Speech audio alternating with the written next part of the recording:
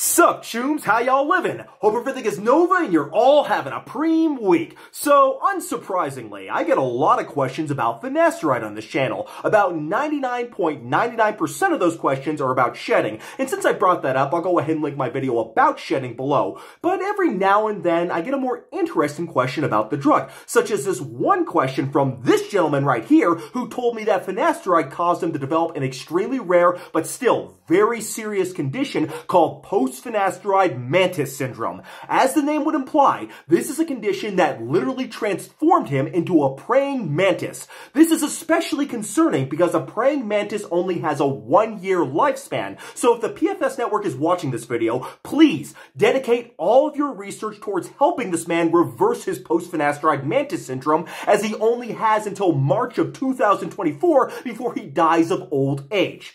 Another question that comes up a bit more frequently in my videos is whether or not finasteride affects your eyes. To be more specific, people have told me that they're worried that finasteride will give them dry eyes or other vision problems. So, my job at Haircafe, Winter School of the Wolf, is to break through the fear-mongering and get right down to the scientific research so people don't have to speculate and they can make judgments based on real data rather than what some bunch of morons say online. So let's get to the bottom of this query. Does finasteride cause dry eyes? If it does, how common and serious is it? And can anything be done about it? Well, first of all, there is a very real medical condition called dry eye syndrome or dry eye disease. People who have it complain of having irritation and a gritty feeling in their eyes. It's actually a pretty common condition. In this study right here of over 25,000 men aged 50 or more, the incidence of dry eyes was about 4% in men 50 to 54 years old and was 8% in men over 80 years old. If you look at other sources, the incidence ranges from 5% to 34% of the population or even higher.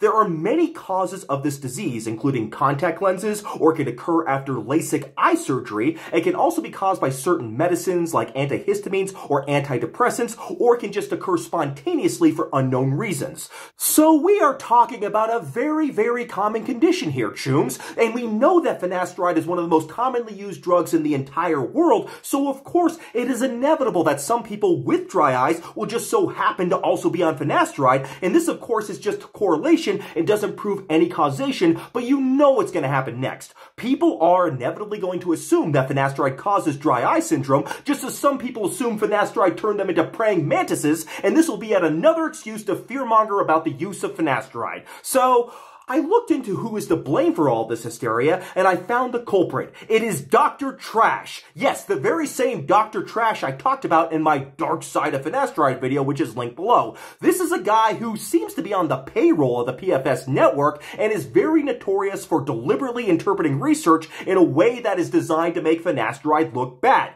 The study Dr. Trash is responsible for that gets shared by most finasteride-hating trolls online is this one published back in 2020 titled, quote, "Health risk associated with long-term finasteride and dutasteride use. It's time to sound the alarm," unquote.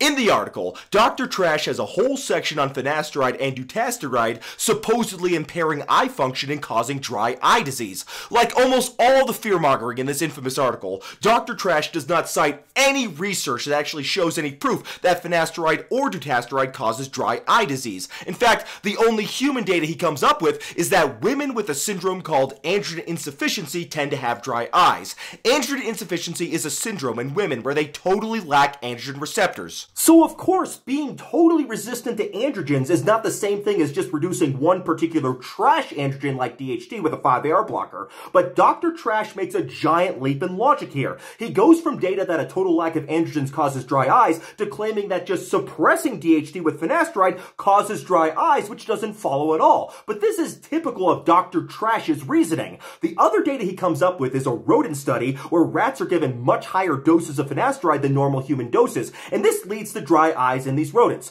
Like I've discussed in other videos many times though, finasteride doesn't have the same effect in rodents as it does in human beings. In rodents, finasteride is a powerful blocker of the type 2 and type 1 5-AR isoenzymes, while in human beings, it is a powerful type 2 blocker, but a very, very weak blocker of the type 1 5-AR isoenzyme. So mouse and rat studies of finasteride are not great predictors of how finasteride works in humans. But before we go further, it looks like androgens may may really have something to do with dry eyes, but what exactly is the connection here that we're looking for? Well, you might think it would have something to do with the formation of tears, but it's actually something a little different than that. It turns out that in your eyelids, there are glands called meibomian glands. These glands don't secrete tears. Instead, they are a type of sebaceous gland, but they don't secrete that oily stuff called sebum that lubricates your skin either. Instead, they secrete a special substance called meibum. Meibum is an oil that floats on your tears, which are mostly water, and this oil helps prevent the tears from evaporating too soon. It also helps form a seal when you close your eyes and helps just lubricate the eyes because of that. So if you have clogged meibomian glands, or they aren't working right for whatever reason, you will end up with dry eyes. The link with androgens is that androgens are important for proper function of these meibomian glands. In fact, like we mentioned, people with androgen deficiency or androgen resistance are more likely to have poor meibomian gland function and dry eyes. However, even though there are type 1 and type 2 5-air isoenzymes in these glands, there is no evidence at all that it is DHT that is important for the function of these glands. In fact, even the very mild androgen called DHEA can treat meibomian gland dysfunction, at least in rats. But there's also human data that shows that topical testosterone can help with this particular syndrome. So there is no specific androgen that is necessary for these glands in order for them to operate properly. Finasteride lowers DHT, but can also increase testosterone levels by as high as 15%. So what effect does finasteride have on these glands? Well, last year, a study was presented that claimed that finasteride worsened MGD, which is meibomian gland dysfunction, and caused dry eyes. This study was presented as an abstract at a medical meeting. So, in the study, the investigators reported on all cases of patients with dry eyes who showed up at their clinic between the years 2005 and 2011 who were also taking finasteride. This turned out to be 116 patients with dry eye syndrome who were taking finasteride. These men were not your typical hair loss users of finasteride like you or me. Instead, these were older people with an average age of 68 years, and 95% of them were men. The vast majority of them were on 5 milligrams per day of finasteride, so most of them were taking it for benign prostatic hyperplasia and not for hair loss, since the standard dose for hair loss is just 1 milligram. Anyways, these men all had dry eyes, and they were followed for an average of 55 months, which is between 4 and 5 years. What the investigators did was compare how many subjects had evidence of meibomian gland disease when they first evaluated versus when they were last seen in the follow-up in the clinic. Well, the percentage of subjects with meibomian gland disease, or MGD, initially was 63%, and after the average of 4 to 5 years of follow-ups, the percentage increased to 85%. There was also an increase in other abnormalities associated with dry eye disease over time. The study concludes, quote, "The androgen-sensitive meibomian glands may be altered in those taking anti-androgen medications, and especially finasteride, given its unique potency and targeted effects compared to other anti-androgenics," unquote. So, what does this study tell us? Honestly, not a whole lot. It doesn't tell us what percentage of people who take finasteride get dry eyes. The patients in the study were all seen at a dry eye clinic, so naturally all of them have dry eyes, and some of them also were on finasteride. But like I said at the beginning of this video, dry eyes is an extremely common condition, and just because people develop it while they're on finasteride doesn't prove any causation. This tells us nothing about whether finasteride can cause dry eyes, because finasteride is one of the most commonly used and prescribed drugs in the entire world, especially since both enlarged prostate and hair loss are such extremely common issues. So, some people who have dry eyes from other factors are bound to also be on finasteride just by happenstance. That's especially true because these were older patients we're talking about here, chooms, and age is one of the risk factors for getting dry eyes. But it gets even better than that, because guess what another risk factor is for having dry eyes? That's right, it's BPH, meaning benign prostatic hyperplasia. So, as the men in the study who were on finasteride to treat BPH got older, it's no wonder that they had a worsening of their dry eye syndrome. There's no reason to think that finasteride had anything to do with it, and frankly, this is a huge problem when it comes to reporting side effects.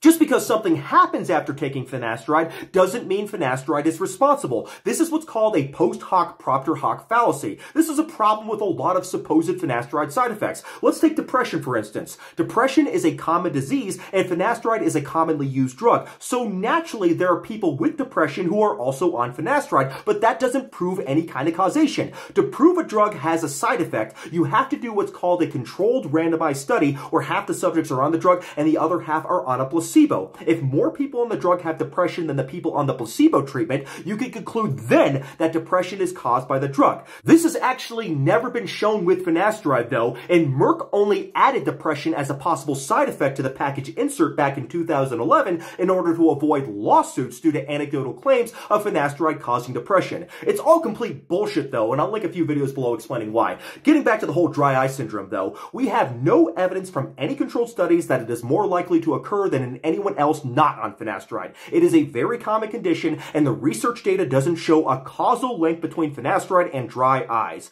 But maybe we just don't have enough data yet. So, is it possible that finasteride can cause dry eyes through a mechanism we don't understand? Well, I can't rule out the possibility of it completely, but if it does happen, it is probably very rare, and most of the time the condition is probably due to other causes, and that is especially true since we see this alleged dry eye and finasteride correlation with older men who could easily have dry eyes from factors associated with aging, like BPH, which, as we already confirmed, is a contributor to dry eyes. Regardless of whether or not finasteride is a contributor, though, we fortunately have many interventions for treating dry eyes. So even if you are convinced that finasteride is causing your dry eyes, there should be no need to stop finasteride and lose your hair just because you have dry eyes. That would be preposterous. In fact, there is even evidence that suggests that finasteride has benefits for the eyes. This isn't just speculation either, because finasteride has been found to be effective for an eye condition called central serous chorioretinopathy. Now, this is a pretty rare disease, but it can cause loss of visual acuity. Finasteride actually improved the condition and improved visual acuity, as you can see in this figure from a study that I'll link below.